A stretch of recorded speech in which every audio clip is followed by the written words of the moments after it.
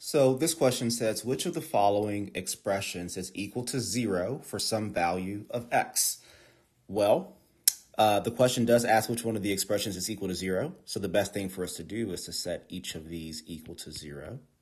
And given the wording of the question, only one of them should actually be able to be solvable.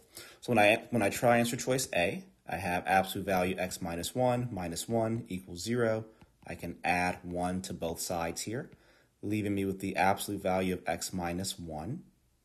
Just make sure those absolute values are clear, is equal to positive 1. And then anytime you're solving an absolute value equation, you can separate it into two separate equations.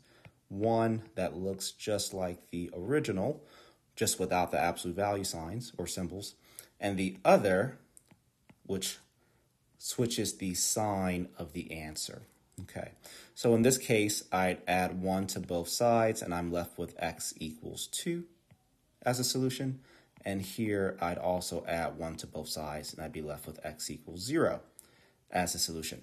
So answer choice A does work because we get two x values, right, 0 and 2, that make it true.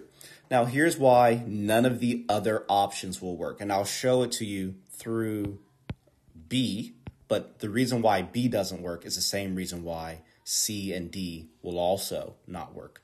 So when I write down choice B, I have absolute value, x plus 1, close absolute value, plus 1 equals 0.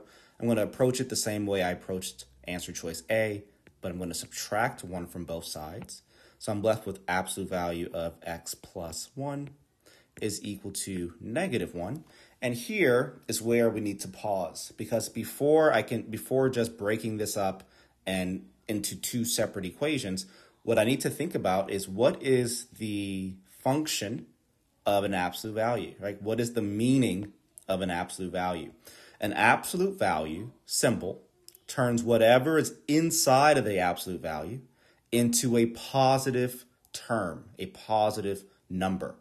So if that's the case, that means the absolute value of something, again, right, x plus 1 for here, but no matter what is inside this absolute value, it can never equal a negative number.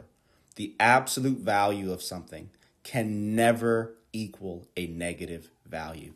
That is why B is incorrect, but it's also why C and D are incorrect, because in each case, we'd subtract 1. We'd have this step, right, where I'm subtracting 1 from both sides, and I'd be left with an absolute value equals a negative number, and that can never happen.